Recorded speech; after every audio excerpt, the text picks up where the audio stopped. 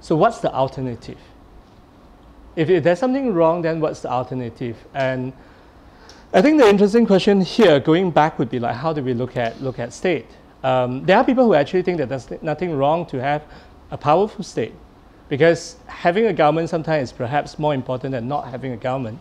And you can find that justifications in Thomas Hobbes, who thinks that if you go back to a state of anarchy, what he called a state of nature, then human life can be short and so on, and brutal and nasty and poor and solitary, because that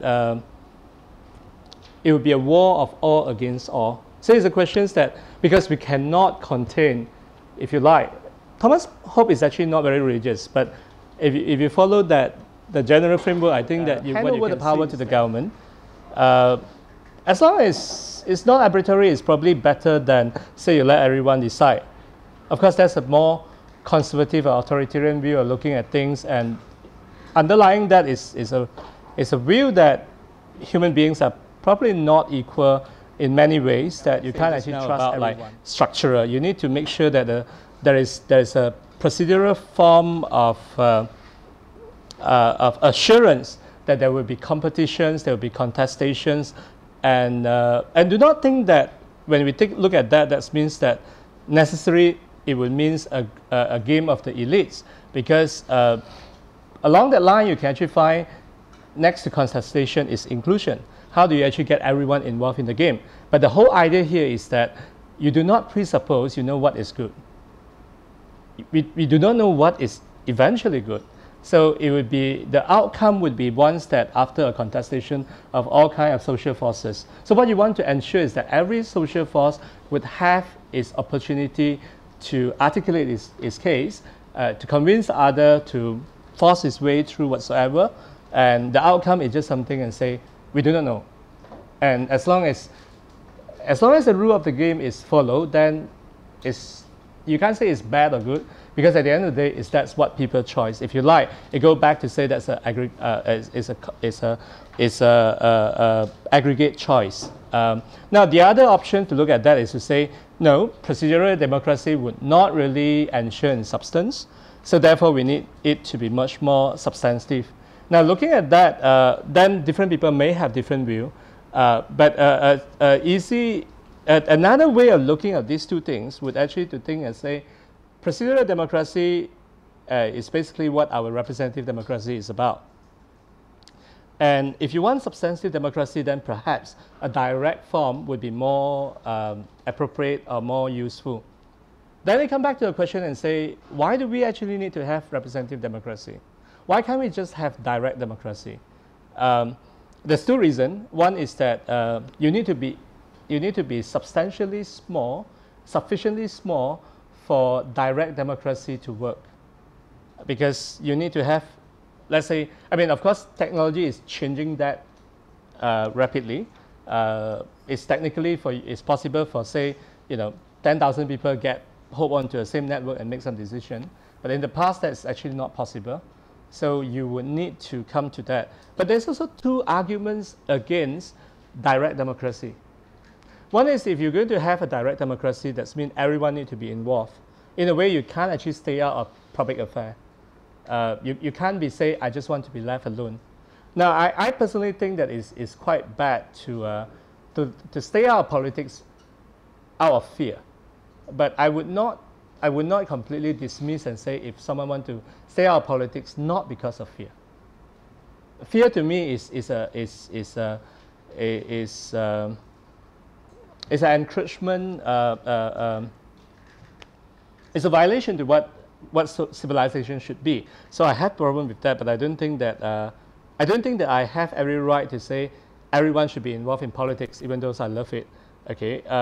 Then there's another argument against direct democracy, which is perhaps more directly related to say why you need representative, is that a lot of decisions are very complicated.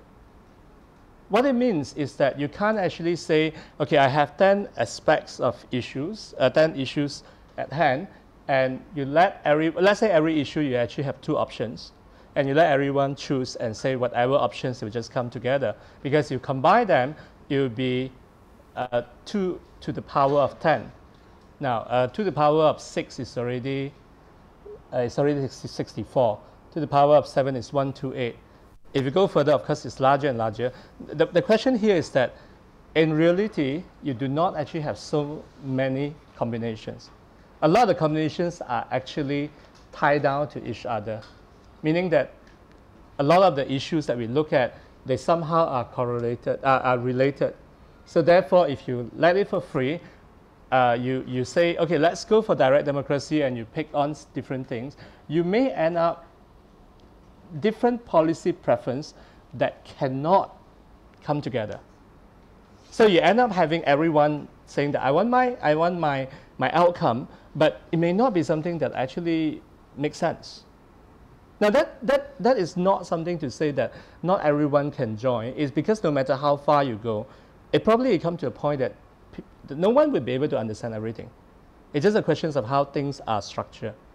To give a very simple explanation, if you ask people and say, whether would you like to have more welfare support, most people would say yes, rather than no. But you ask them and say, would you want to be taxed higher or less? Most people would say less.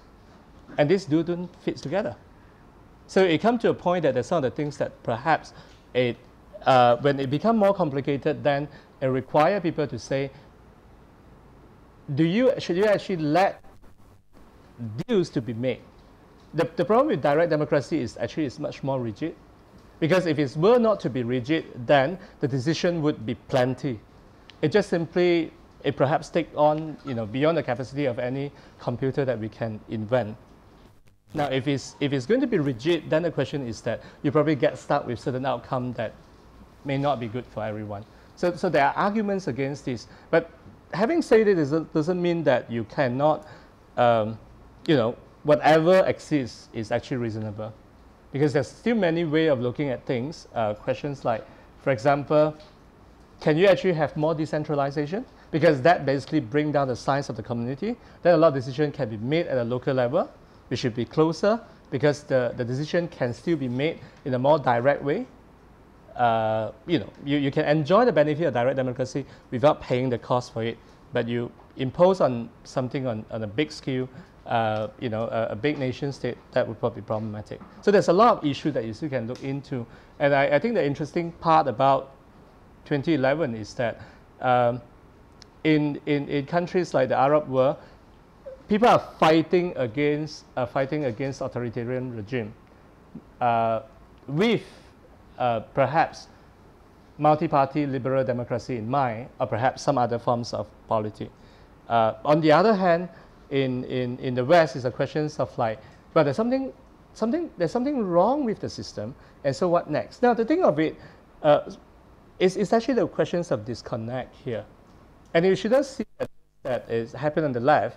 Just a year ago, the American right was basically held ransom by the Tea Party. What the Tea Party is about is the whole question, and say, we ordinary people feel that we are betrayed by the elites. Now you may question how do they actually look at things and their analysis and so on, but that kind of sentiment was actually quite similar. And in fact, that many people in the occupying movement is actually looking back and say, no, we are not going to be like the Tea Party. You try to control the Republican, but the Republican may turn around and control you. So there's a lot of questions here. I think what is interesting and what I want to learn from Fahmi and friends would be like, what can we have from that movement? This may be a bit demanding in a sense, and say, instead of saying that, well, there's something wrong, so the question now is that how can it be right? So, thank you.